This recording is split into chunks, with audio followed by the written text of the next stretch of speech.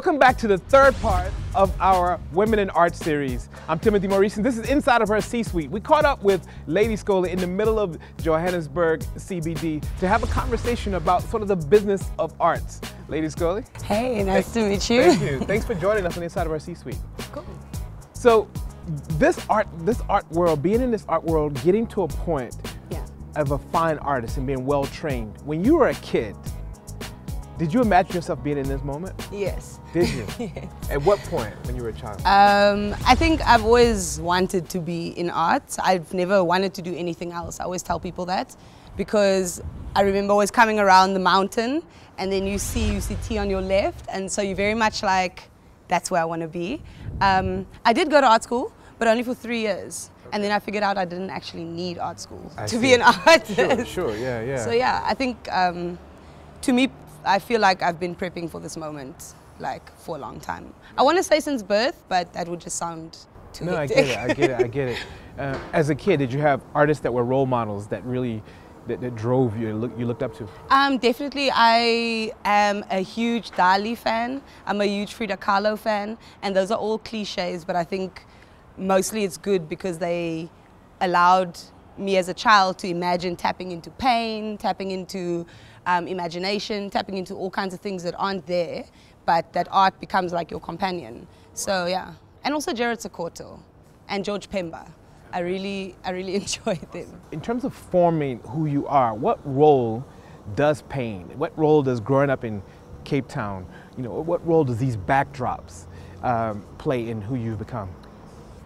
I think being a coloured, like in the South African sense, and coming from Cape Town plays a massive role just because you see a lot of things like racial segregation.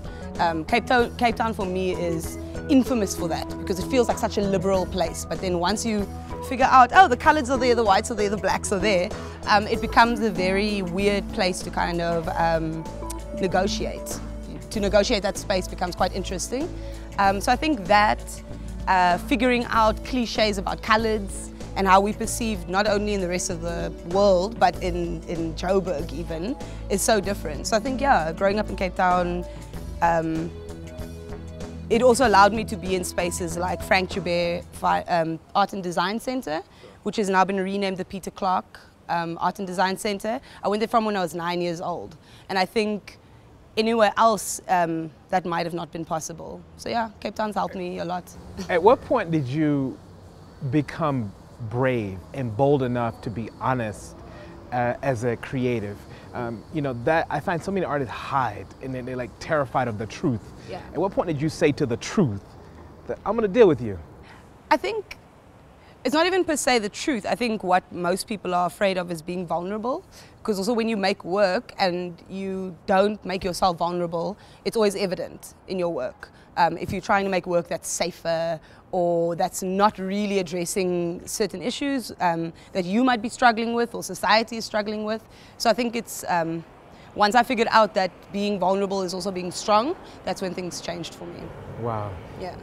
Being a voice, it's like a creative voice in this space, do you ever feel that pressure? Do you ever feel like, yeah, you always I've got all of this on my shoulder, really? I think I feel it like maybe twice a month, where I feel like painting bananas and painting pawpaws is all fun and games, but like what does it actually mean in a bigger context? But I think that's part of being an artist, is having to wrestle, which is a good adjective, having to wrestle with yourself. Like once every few weeks you have to like do that, otherwise you'll just make stuff that doesn't matter. Sure. And then what's the point of that? The one level of your creative work, I completely get this idea of you as an artist. What I'm interested in is the idea of building yourself into a brand, making yourself commercially interesting. Yeah. Do you enjoy that stuff, or you just give it to someone else? No, I enjoy that stuff because I think when I first started studying art, there was this weird thing about the artist being the enigma, which I understand. People want access to an artist, and you want an artist to kind of be in a dark cave making this work, and then coming and giving that work to the world and then like scurrying back into the cave.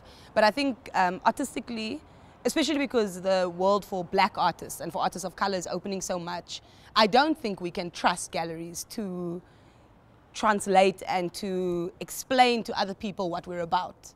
So if you're black and you're an artist, I think that if you're not able to vocalize what you're about and you need to, you know, depend on someone who's white to do that for you, it feels weird in 2017 when there's Instagram, when there's Tumblr. God, Tumblr is old hat for me. But I just mean, like, when there's social media, you should be able to also trust yourself. So I think I used to suffer for that a lot. Like at the beginning when I first started making work and galleries would tell me, you know, you can't be on Instagram like that, or you can't. And for me, that's weird, is when people try to tell you what type of narrative to have.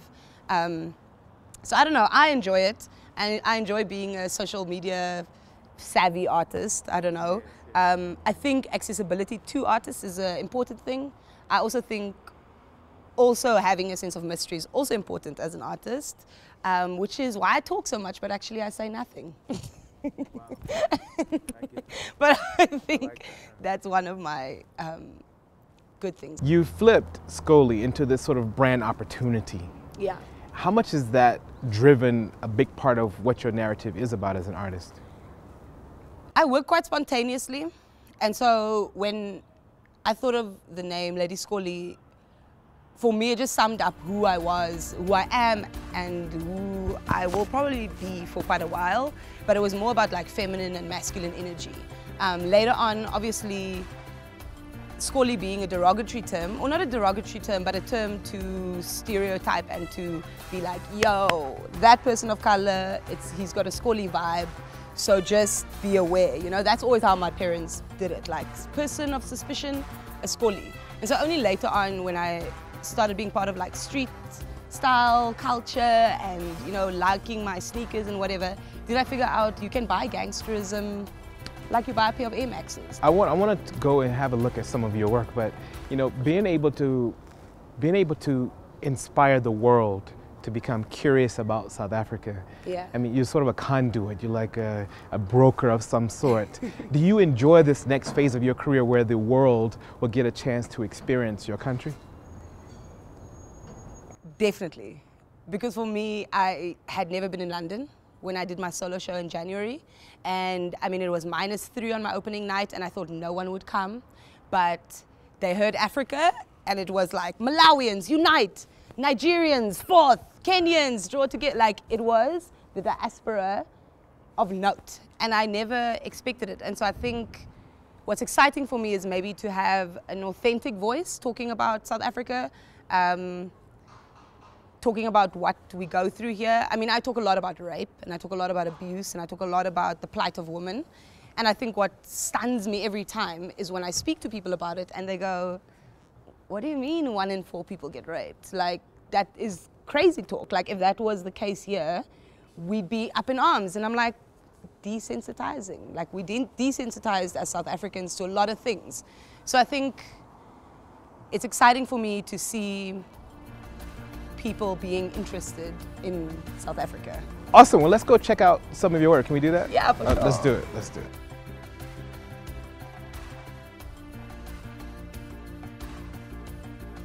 There was a moment in your career where you shaved your head. You kind of became well known. I remember once there was a feminist who was writing novels and her work got stuck. And then someone inspired her to change her image. She changed her image and then she wrote 3 best-selling novels. I do believe there is a correlation in terms of how your image can block or help release something. What did it do for you? It's weird for me. I have always been known for my hair. So I used to, like when I was a child, firstly, it was because I used to blow dry my hair out and make these giant Queen Amidala, like sculptural hairstyles and do Bantu knots and just do lots of crazy stuff. And I went to a Afrikaner school, like a very staunch conservative Afrikaner school. And so they would always try to, you know, like give me detention, you know, all of those things, but it wasn't Pretoria Girls High yet. So it was 2004. So usually they won, you know, if it was about like, if it was about hair and you were black, and then they would win and you just have to like tie your hair down. So I think for a long time people knew me by my hair, and then I had these massive curls, and then eventually I was like, actually, how can people meet me and then they say they don't recognize me when my hair's tied back? Like, that's bizarre. So then I just cut my hair off. And I mean, there is that cliche thing of a woman who cuts her hair is about to change her life. But for me, it's more because when I was a child, my mother used to say, which means dogs also shit hair. Okay. Like, oh, wow. It comes and it goes. And yeah, so it doesn't matter to me. Like, Tell us a bit about your work, your headspace at the moment. Like, is this piece of this art here? Tell us a bit more about it. This is a crazy work. It's a work that I actually made so that I could just like come in every morning and pray to it. like I know it's idolatry, sorry. Okay. But she's actually made up of about 4 works, okay. Which I hated all of those works, and so I cut them up and then put them together in one work, which I now love. And then just to add to her transience, I just nailed her in. So she probably, once I take all these nails out, she'll be in tatters, and she probably won't be able to travel to the next studio. Okay. But I don't know, I like that transience of making things that disintegrate and then they're gone. A woman, if a young woman is out there, or any woman who has this sort of artistic instinct, you know, how should they begin to start developing a relationship with it? First, find your voice. Like, don't make work to sell. Like, don't make work thinking about selling yet. For me, I think it's always, I only got to be able to make works that I really enjoy and that I love and that makes other people feel like they can relate to what I'm doing once I got to know myself better. And I think that's something people always underestimate. They think that when you're an artist, you're supposed to like build this persona or this thing, when in actual fact, it's like that hard shit of sitting in your room and asking yourself really hard questions about what you're trying to achieve, what you're trying to say, without anyone sitting next to you going, yeah. And I think that's one of the reasons I left Cape Town. My work couldn't develop there because people are yes men. Not everybody, but people will come to your shows and say yes. They won't buy your work, but they'll say, yes, this is incredible, without really investigating or being critical or thinking. So yeah. Thank you so much for taking the time. Awesome. We appreciate you joining us on Inside of Her C-Suite as we continue to explore leading voices who are shaping the future of Africa. Join us next week.